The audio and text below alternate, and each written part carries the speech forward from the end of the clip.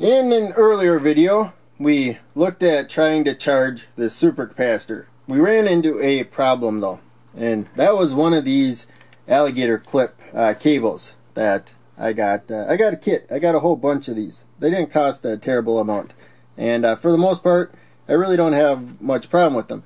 The problem I had though was we need high current when we are going to charge a supercapacitor, and these were not able to provide that.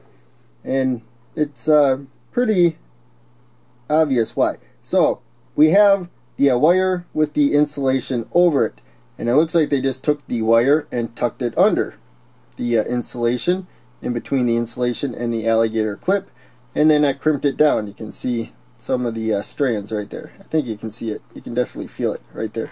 So in any case, it's just like tucked under there, and then they crimped down the insulation. In comparison, here is my power supply cable, and so to remove these, I'll just show you really quick. I just take my screwdriver, it's about the right thickness, and just clamp them on there, get it wide, and then this insulation, you just work it, will slide on and off pretty easily right there. So you can see here with the power supply alligator clip, I get that screwdriver out of the way, you can actually see the wire there. So they still clamp down on the insulation, but you can see the wire, and then it's coated in solder, and the solder is on the alligator clip.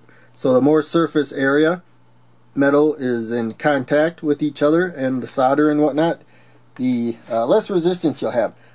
My alternative, I did this before I even looked at the power supply version, I took the wire and stripped it.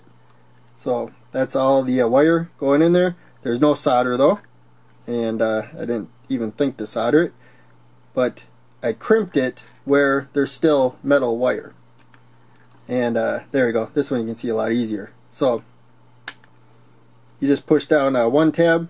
I used a pair of pliers, and then I pushed down the other tab and got them a little bit tight, and then I pressed down on both of them at the same time with the pliers, and we got a pretty good connection right there.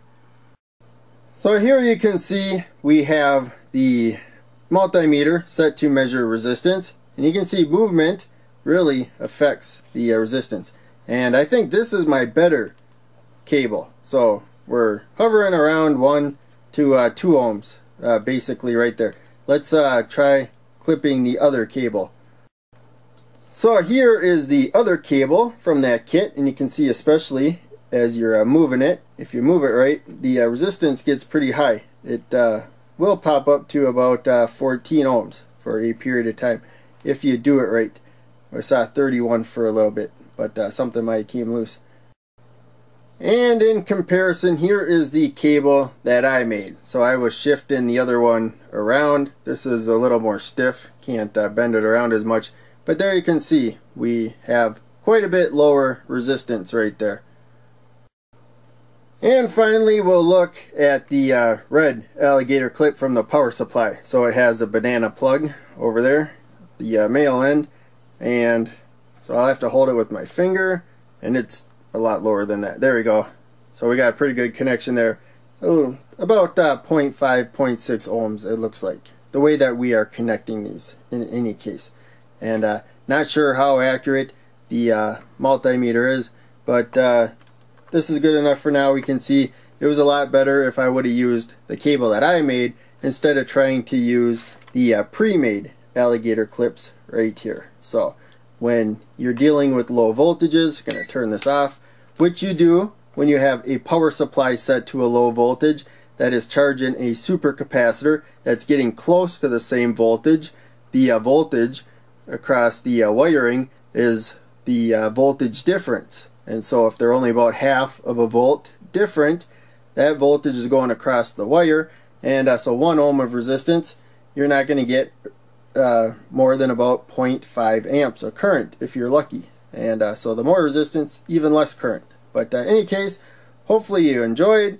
Make sure you check out one of the other videos I'm posting to the screen. Click like, subscribe, the bell, all that. If you can donate, please do. I have links down below. But otherwise, watching videos helps a lot. Thanks for that. I'll see you in the next video.